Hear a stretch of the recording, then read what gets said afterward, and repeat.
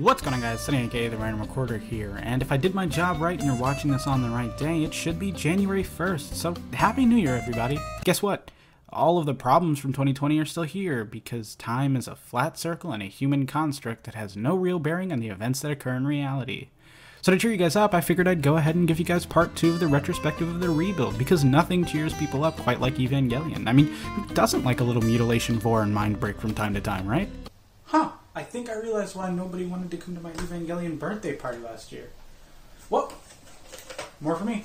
Now, after watching Evangelion 1.0, the only thing I was thinking was, man, if Evangelion 1 was so good, how come they never made an Evangelion 2?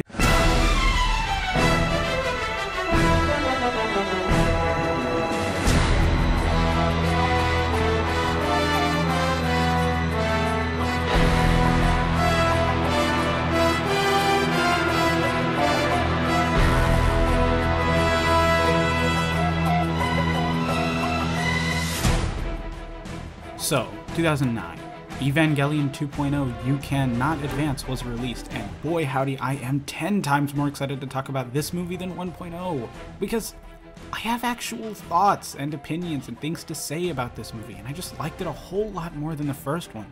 Without a doubt, this movie is a lot bolder than 1.0, changing a lot of things, and was clearly Anno's effort to push the story and the Eva franchise as a whole into a new direction. You remember how the last movie was a fairly straight retelling of the first 6 episodes of the original TV series?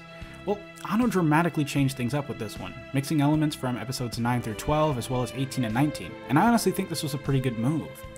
The original show begins to get a bit repetitive towards its middle, and while it retains its character building and interaction, the increased character depth comes at the expense of the overall plot and story, which slow down significantly. In the last video of the Retrospective series, I mentioned that Anno had begun to show development as a writer, and that continues here, as 2.0 introduces several scenes and changes plotlines to help balance out both sides of the storytelling equation. And while the characters don't entirely have as much richness as they do in the show, I'd say it's about the best balance one could get. One specific instance of Anno problem solving through these changes comes in the form of Rei. By his own admission, Rei had become a bit of a wasted character in the original show. As Anno put it, in short, if she and Shinji completely communicated there referring to the end of episode 6, then isn't she over with? At that moment, Rei, for me, was finished. However, in 2.0, you can see that Anno furthers both Rei and Shinji in order to craft a new story entirely through them, with the entire climax and ending of this film being completely new material that's drastically different from anything featured in the show. And I think it works really well, with both Rei and Shinji having really interesting growth throughout the film. The specific plotlines used in the movie really help to develop Shinji into more of a heroic character. Yeah, that is a bit of fan service and rewriting, but I don't mind it in this case. The way he develops feels natural, and it works surprisingly well, being a somewhat refreshing take on him, leading to a really satisfying ending. Honestly, I'm really glad these changes worked out, because last time Anno made a movie to change things from the original series, we got this. So, all things considered, it could have been worse. However, not every change Anno made works, and anyone who's watched this movie probably knows who I'm about to talk about. Mari Makanami Illustrious. Mari Makanami Illustrious is a new character that was introduced in 2.0 and is not featured at all in the original series. However, she just doesn't feel like a well thought out and deliberately written character, unlike the rest of the cast. It feels like a puzzle where everyone has a set, clear place that was created by the original show, and you can tell that she just doesn't belong.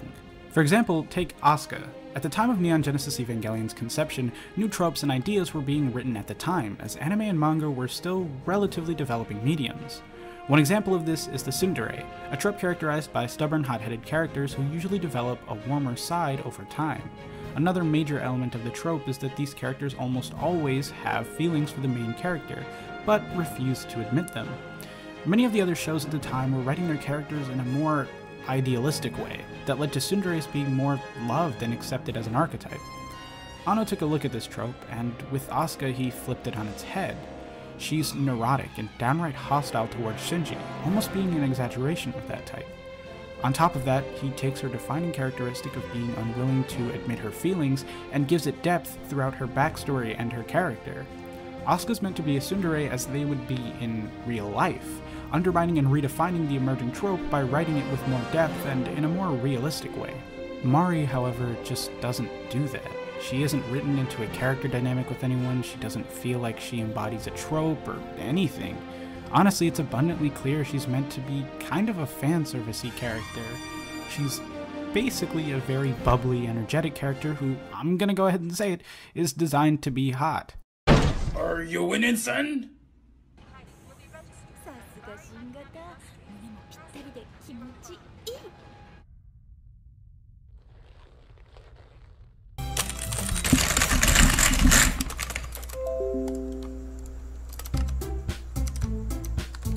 Now, I don't think this is some sort of horrible new addition that ruins the entire franchise, and I'm not gonna make an hour-long video about it.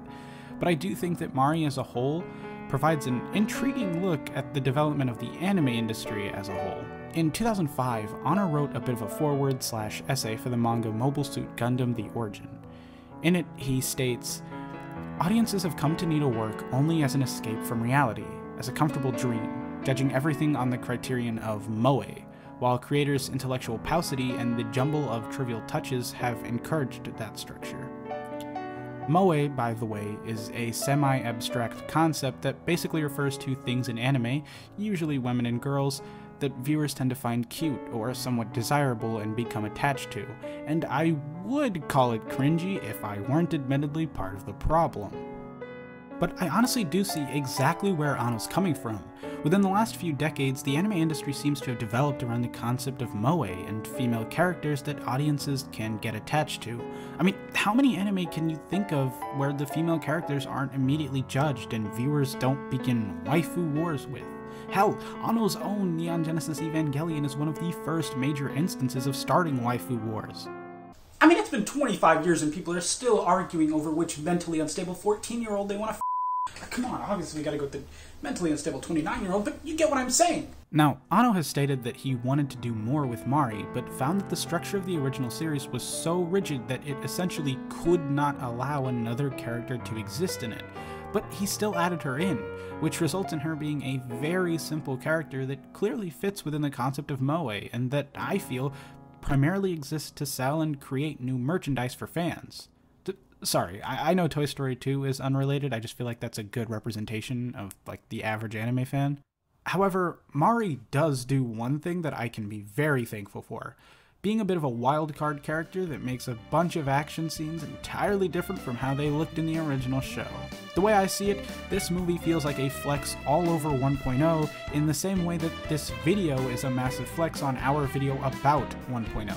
The animation team truly works some magic here, and it comes out with scenes looking far better than before. The cinematography is still quite consistent with the show, but the overall quality far exceeds that of the show and 1.0. I mean, come on, just look at this. I mean, I know that I'm shonen hype trash, but come on, that's pretty amazing. On top of that, the use of CGI is way heavier and more ambitious, and I think Anno really managed to pull it off here. When it works, which is most of the time, you get movements, shots, and scenes that just wouldn't work or would be significantly worse without it. A lot of things are just more expressive, fluid, and the real weight and power of the AVA units is something that's easier to convey with 3D animation. Honestly, I'm really surprised at how well the CG was integrated and how it works. If you watch the last part or you just actively watch anime, I'm sure you probably know that CG in anime can be extremely risky and absolutely does not always come out well. So to see a film, even if it is directed by someone like Anno, pull it off so well is honestly really impressive, and it's satisfying to see that step up from the first film. On the whole, 2.0 is a sequel that manages to sufficiently shake up the entire franchise in new and interesting ways, and actively improves on the first film in nearly every regard. However, Anno's next film would arguably be his most controversial work since the end of Evangelion. But that's a story for another time. That's going to be all for this video, guys. I really hope you enjoyed part 2 of the retrospective. I wanted to put as much effort into this video as I could to start this year off with as big of a bang as I could. We did some pretty new stuff with this one, and I'm hoping you guys liked the video, but you can go ahead and let me know down in the comments, or by leaving a like, and if you loved it, hey, consider subscribing. That's going to be all for today, guys. Happy New Year, Random Recorders, peace out, and make sure to take care of yourself.